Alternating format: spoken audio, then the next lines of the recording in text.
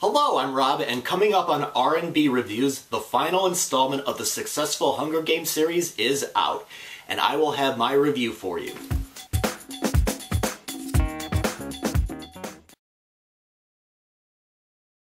Thanks for checking out R&B Reviews. Mockingjay Part 2 marks the swan song of the successful Hunger Games movie series.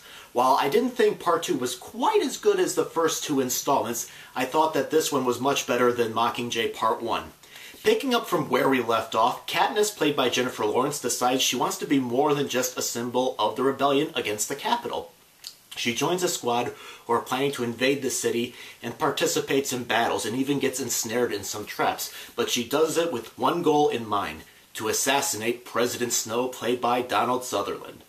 Mockingjay Part 2 is more of an on-the-edge-of-your-seat war thriller compared with the first two films that mixed in some culture satire with obsession with fame and the now fading popularity of reality shows. While this film, I felt, took a little while to get going, what eventually followed was a suspenseful thriller full of twists and turns that really had me drawn in. I didn't know what President Snow had in mind and what would happen with Katniss's group, but then again, I didn't read the book, so I didn't really know. But in between all these action, violent moments, we do get a few quite moving, quiet bits with Katniss and Peeta, played by Josh Hutcherson, who's recovering from being brainwashed by Snow and is trying to separate what is real from what are lies. Liam Hemsworth plays Gale, who is somebody that Katniss isn't sure if she loves or not.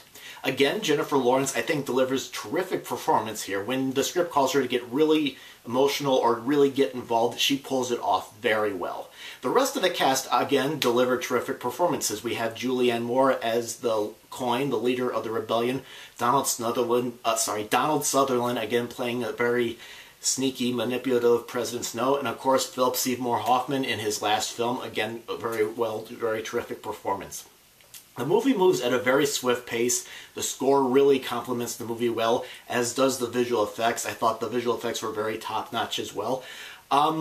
The drawbacks I had with this film was I thought that Mockingjay Part 2 suffered a little bit of Return of the King syndrome at the end, and there were a lot of characters to keep track of, and if something happened to a member of Katniss's group, I sometimes had a hard time remembering who they were.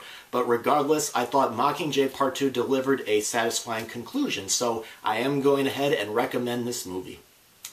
Alright, well that's my review of Mockingjay Part 2, and now I'm going to turn the comments over to you. What did you think of the movie? Go ahead and post your comments.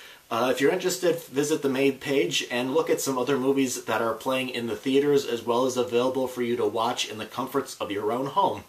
Whether it's on your computer, streaming, Netflix, DVD, Blu-ray, the whole shebang. And if you're interested, consider being a subscriber to the channel. Thank you very much for watching.